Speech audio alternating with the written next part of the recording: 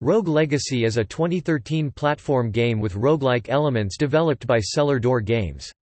The game was released for Microsoft Windows, Linux, OS X, PlayStation 3, PlayStation 4, PlayStation Vita, Xbox One, and Nintendo Switch.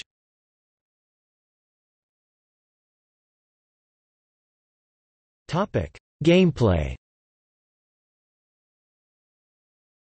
The goal of Rogue Legacy is to explore a randomly generated dungeon, defeat 4 bosses in each of the 4 unique environments of the dungeon, and then defeat the final boss. Characters have the default ability to jump and slash with their sword, along with secondary abilities, such as magic attacks, which use mana. Whenever a character dies as a result of losing all of their hit points (HP), control will transfer over to one of 3 randomly generated heirs which the player may choose between, though this number may be increased to 6 with a later upgrade. Each descendant carries their unique characteristics and abilities, including such genetic peculiarities as color blindness, in which the game is presented in black and white, ADHD, in which the player moves faster, and dwarfism, in which the character is short and can fit into small gaps. Gold found while exploring the castle can be used to improve the character's equipment and abilities, which are passed on to that character's heirs. Gold can be found by smashing pieces of furniture, opening chests, or defeating enemies. There are also various fairy chests hidden in special rooms throughout the castle, most of which require the player to complete an objective, such as taking no damage in the room, in order to be opened. Spending gold on the manor, which appears after a new heir is chosen, can increase stats, such as health and mana, and unlock and upgrade new classes that may be carried by one of the heirs. These include mages, which can use more advanced spells, warriors, who have higher strength, and assassins, who can use various stealth techniques and have an increased likelihood of having a critical hit.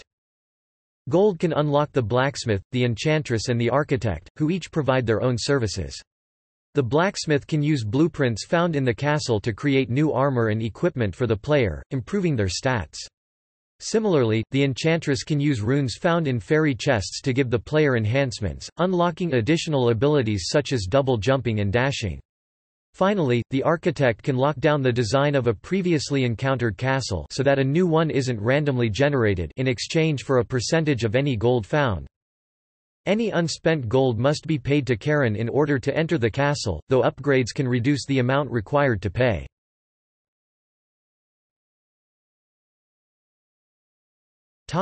Additional content.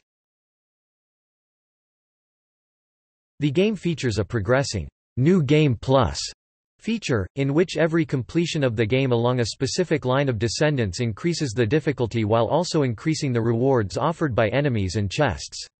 After the second completion, the format for the name is New Game Plus N, where N is the number of playthroughs since the first begins at +2, then +3, etc.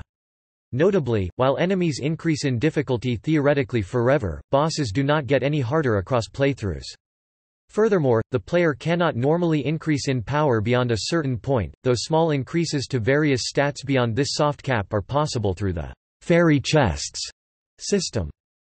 A number of secret bosses exist, all of which are remixed versions of each of the ordinary bosses. Upon defeating all of the secret ordinary bosses, one may challenge the secret version of the final boss in order to unlock the secret traitor class, based on the first form of the final boss.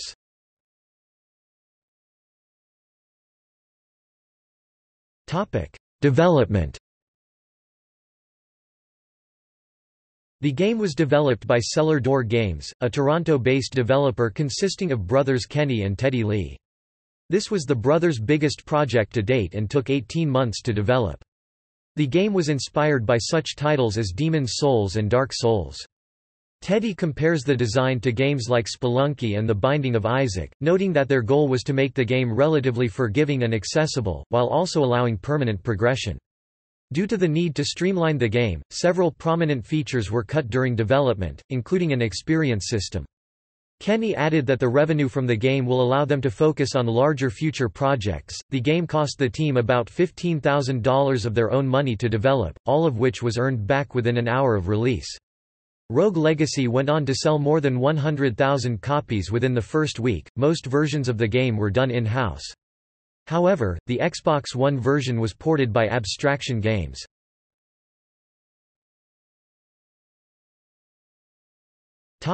Release. In December 2014, Cellar Door Games teamed up with IndieBox, a monthly subscription box service, to produce an exclusive physical release of Rogue Legacy. This limited, individually numbered collector's edition included a flash drive with a DRM-free game file, the official soundtrack, an instruction manual and Steam key, as well as several custom-designed collectible items. The Nintendo Switch version of Rogue Legacy was released on November 6, 2018.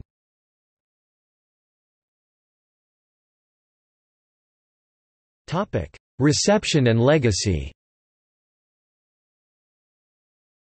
Metacritic gives the game a generally favorable score of 85/100 based on 43 reviews. GameRankings gives the game a score of 84 based on 26 reviews. Mitchell Saltzman of Gamefront describes the game as insanely hard for the unprepared.